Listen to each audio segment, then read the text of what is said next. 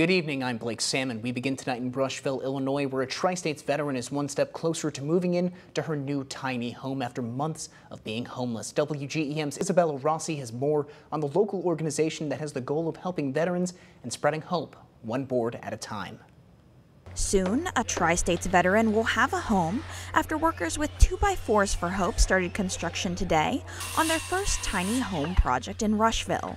Organizer Chris Lawrence says the veteran and her family will be able to call the house at 226 North Franklin Street home. They are homeless, and when we told Tabitha that this was going to be their home, I truly believe that she felt that this was definitely a gift from God. 2x4s for Hope is a global organization founded by Chris and her husband that builds homes for at-risk and homeless veterans. And Lauren says many veterans need this kind of help. On any given night, there's approximately 48,000 homeless veterans in the United States of America, and we shouldn't have a single homeless veteran in the United States. The tiny home was built with the help of about 100 community volunteers. Volunteer Melissa Jones says this is the fourth tiny home build she's helped at with 2x4s for Hope, and she sees the difference it makes for local veterans in need.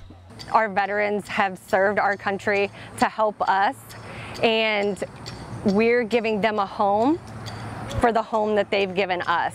Each tiny home is 576 square feet and is constructed using boards signed with hopeful messages for the veterans.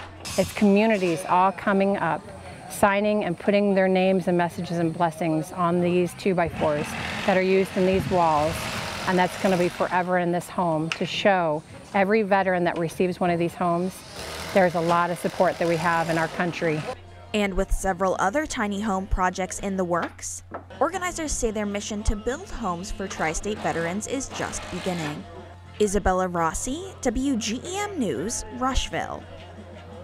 Thank you, Izzy. 2x4 for Hope veteran founders say the veteran will be able to move into her new tiny home next Sunday. They'll be holding a proper ribbon cutting ceremony on the 17th, where the home will be opened up to the community for tours.